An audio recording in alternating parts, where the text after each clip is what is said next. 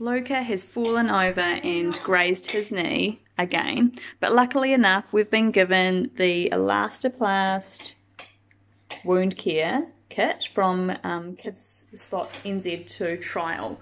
So we're going to start by cleansing with the wound spray. Open it up, Luca, for us. So we'll cleanse the wound and it's pain-free, which is really good because Luca gets a bit funny about it stinging. So we're going to spray it on. Shake it. And that's going to kill any of the germs and prevent any infection. So we'll just wipe that dripping bit off. We need to let that dry.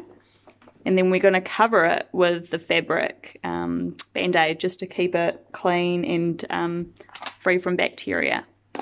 So, is that dry now, Luca? No.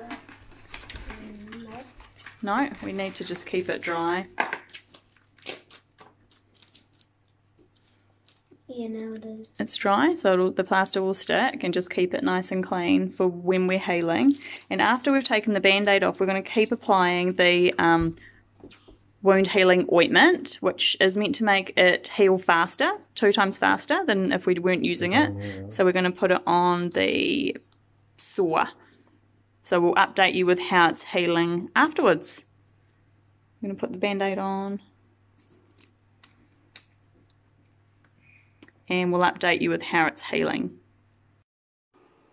Right, just a quick update. We've been using the Elastoplast wound healing ointment on Luca's sore knee, and it's just about gone. It's been amazing, so I'd highly recommend the system.